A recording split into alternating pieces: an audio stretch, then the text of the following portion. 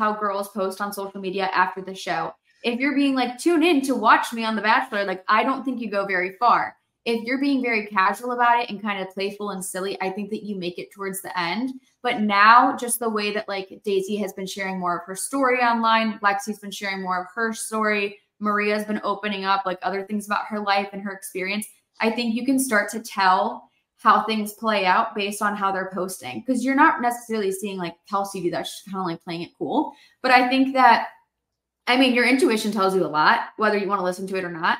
So I think that maybe Daisy shows up, she's the first person, and she knows it's not her, so she sends herself home. But I don't know. I'm not sure. Because then I'm like, but why would he be so chucked up about that? Because if he was going to send her home anyways, maybe he was like contemplating what he was going to do. But I don't know. It seems like he's really, well, I don't know. It seems like he's really head over